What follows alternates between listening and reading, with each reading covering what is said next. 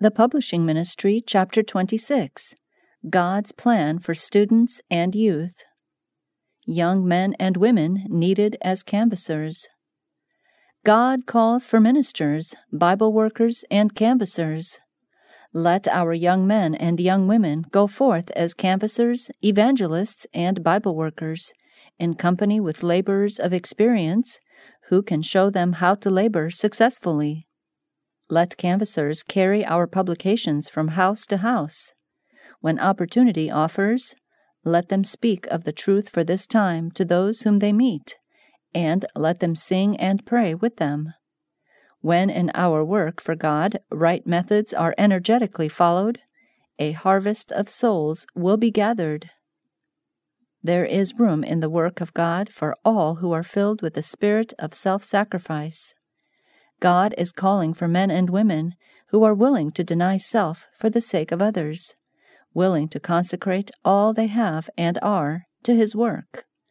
Men are needed who, when they encounter difficulties, will move steadily on, saying, "We will not fail or become discouraged." Men are needed who will strengthen and build up the work that others are trying to do. Special duty to teach students. When school closes, there is opportunity for many to go out into the field as evangelistic canvassers. The faithful colporteur finds his way into many homes, where he leaves reading matter containing the truth for this time. Our students should learn how to sell our books. There is need of men of deep Christian experience, men of well-balanced minds, strong, well-educated men, to engage in this branch of the work. Some have the talent, education, and experience that would enable them to educate the youth for canvassing work in such a way that much more would be accomplished than is now being done. Those who have this experience have a special duty to perform in teaching others. Youth prepared to meet error. Young men who desire to enter the field as ministers, colporteurs, or canvassers should first receive a suitable degree of mental training, as well as a special preparation for their calling. Those who are uneducated, untrained, and unrefined are not prepared to enter a field in which the powerful influences of talent and education combat the truths of God's Word. Neither can they successfully meet the strange forms of error, religious and philosophical combined, to expose which requires a knowledge of scientific as well as scriptural truth. Financial help for prospective canvassers.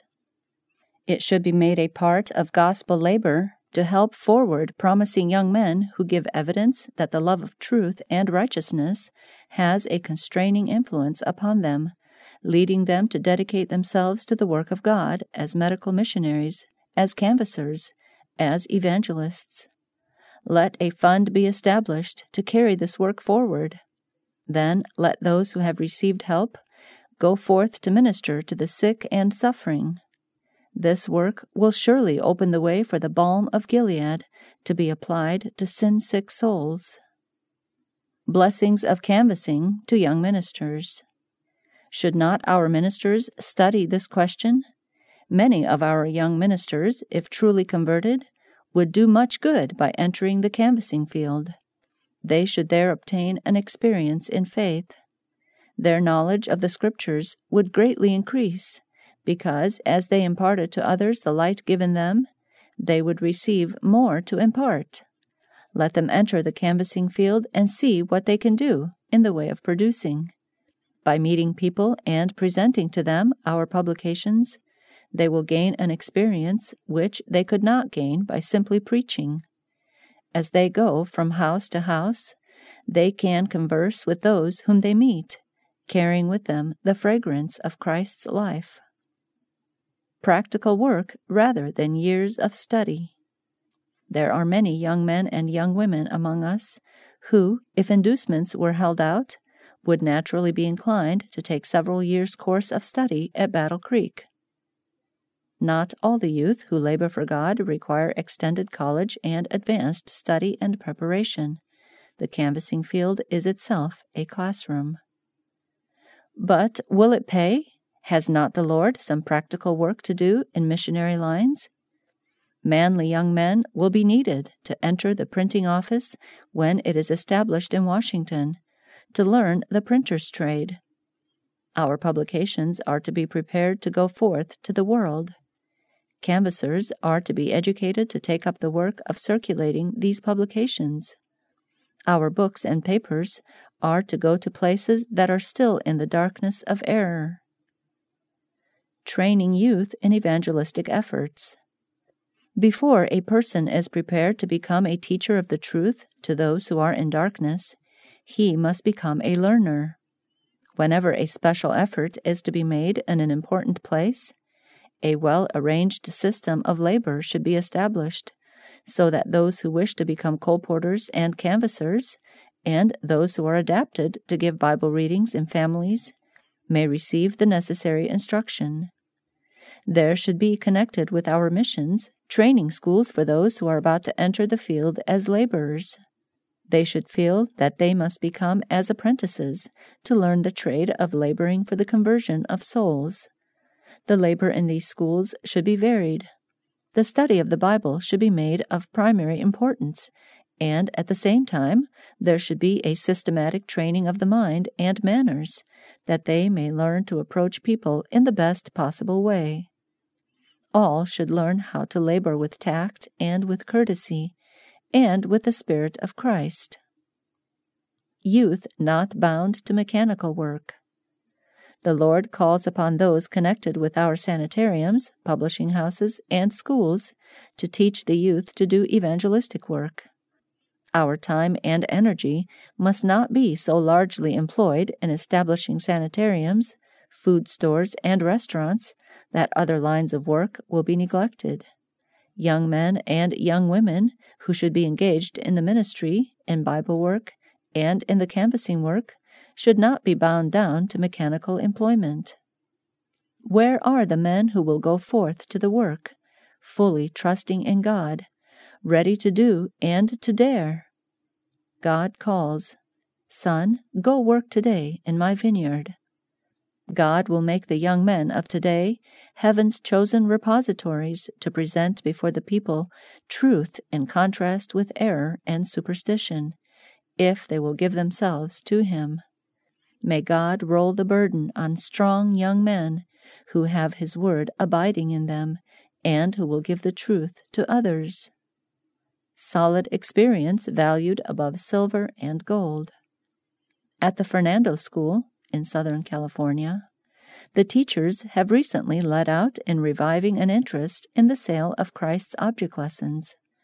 Bands of students, after prayerful study of the book, have visited Los Angeles in company with their teachers and have gained a sound, solid experience which they prize above silver and gold. This kind of work is, in fact, one of the means God has ordained for giving our youth a missionary training, and those who neglect to improve such opportunities lose out of their lives a chapter of experience of the highest value. By entering heartily into this work, students can learn how to approach with tact and discretion men and women in all walks of life, how to deal with them courteously, and how to lead them to give favorable consideration to the truths contained in the books that are sold. Our greatest burden should be, not the raising of money, but the salvation of souls. And to this end we should do all in our power to teach students how to lead souls to a knowledge of the third angel's message. When we are successful in the work of soul-saving, those who are added to the faith will, in turn, use their ability in giving the truth to others. When we labor diligently for the salvation of our fellow men, God will prosper our every effort. Training for difficult missionary service. There is a wide field of usefulness in the distribution of our literature and in bringing the third angel's message to the attention of friends and neighbors. Other youth should be encouraged to enter the canvassing work to sell our larger books. Some may have qualifications that would make them valuable helpers in our institutions. and in many instances, if promising youth were wisely encouraged and properly directed, they could be led to earn their own schooling by taking up the sale of Christ's object lessons or ministry of healing. In selling these books, the youth would be acting as missionaries, for they would be bringing precious light to the notice of the people of the world. At the same time, they would be earning money to enable them to attend school, where they could continue their preparation for wider usefulness in the Lord's cause. In the school, they would receive encouragement and inspiration from teachers and students to continue their work of selling books. And when the time came for them to leave school, they would have received a practical training fitting them for the hard, earnest, self-sacrificing labor that has to be done in many foreign fields, where the third angel's message must be carried under difficult and trying circumstances. Handling books, a practical education. The students who take up the work of selling Christ's object lessons and ministry of healing will need to study the book they expect to sell. As they familiarize their mind with the subject matter of the book in hand and endeavor to practice its teachings, they will develop in knowledge and spiritual power. The messages in these books contain the light that God has revealed to me to give to the world. The teachers in our schools should encourage the students to make a careful study of every chapter. They should teach these truths to their students and seek to inspire the youth with a love for the precious thoughts the Lord has entrusted to us to communicate to the world. Thus, the preparation for handling these books and the daily experiences gained while bringing them to the attention of the people will prove an invaluable schooling to those who take part in this line of effort. Under the blessing of God, the youth will obtain a fitting up for service in the Lord's vineyard. Shall teenage girls canvass? Ellen White directed several letters to her two teenage granddaughters, Ella May and Mabel, that pointed out certain dangers that might threaten young women colporteurs, while not forbidding their participation in the literature work.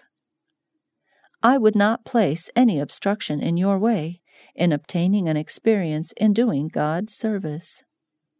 I am sorry if my cautions have been stronger than I intended, for I did not intend a positive do-nothing in the line in which you have been working. But I have felt great fears of having a girl at your age go alone into this work. Accidents are liable to occur, endangering life. If another sensible person were with you, then one could be a safeguard to the other.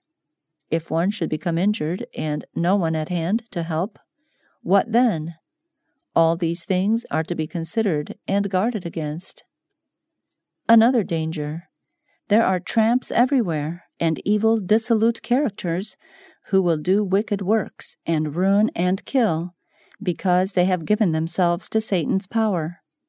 I would therefore be very cautious how in any way you are unguarded. For Satan has come down in great power. He is represented as going about as a roaring lion, seeking whom he may devour. These things must be considered. If you feel that it is your work to canvass, and that you can do good in that line, I remove all my objections, but not my cautions that every precaution should be taken against exposing you to danger. This I must insist upon.